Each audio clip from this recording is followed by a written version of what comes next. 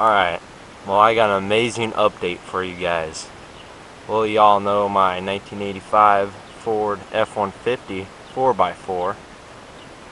Obviously, it's a Ford racing one. Nah, I'm just joking. Well, here's my two amazing updates. Boom. Got my dad's push bar and his bug shield on. It looks tough on this truck.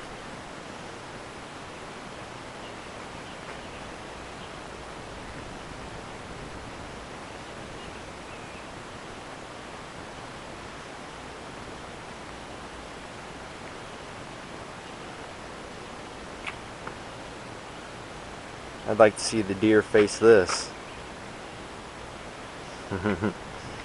It's already been, this push bar already hit a deer a while back. My dad hit a deer at 60 miles per hour. Didn't do a damn thing to his truck.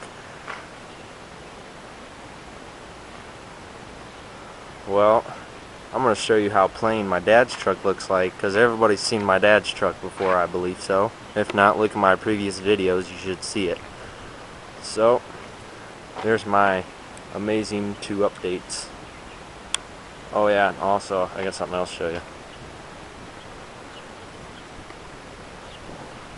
No more ProNet.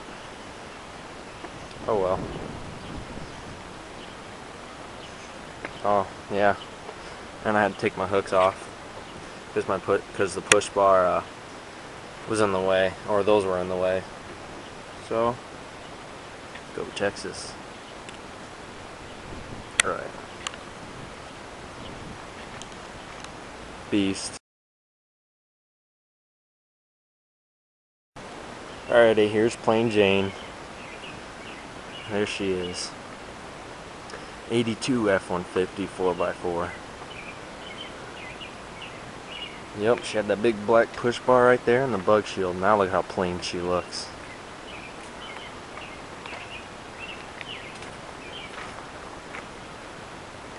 Oh well.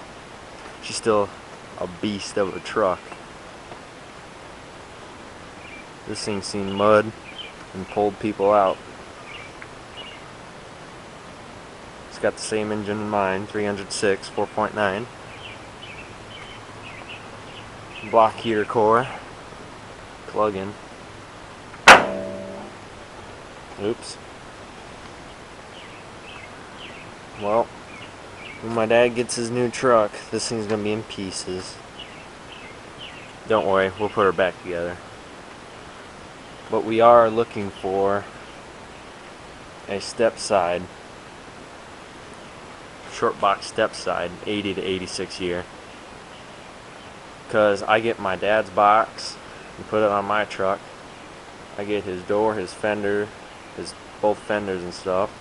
This is basically all his interior. And what he wants to do is he wants to cut his frame down. I can't remember how many inches, but he wants to cut it down and put a short box step side on there. And he's going to put a 3-inch Rancho lift on it. And I don't know if he's going to do a body lift or not, but he's going to make this thing into a pre-desert truck. It's going to be pretty sweet. But I'll take pictures and videos as we're working on this also. So, that's it. Cool. Well, I'll see you guys later. Bye-bye.